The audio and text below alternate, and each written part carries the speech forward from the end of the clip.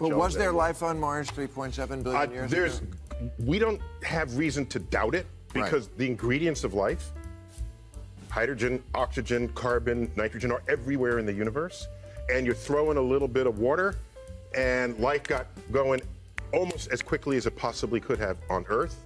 And if Mars had those conditions earlier than Earth did, it may be that Mars was the birth of life in the inner solar system.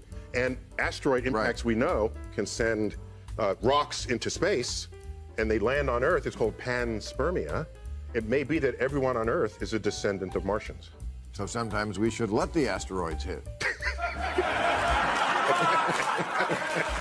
Sometimes it's a good thing.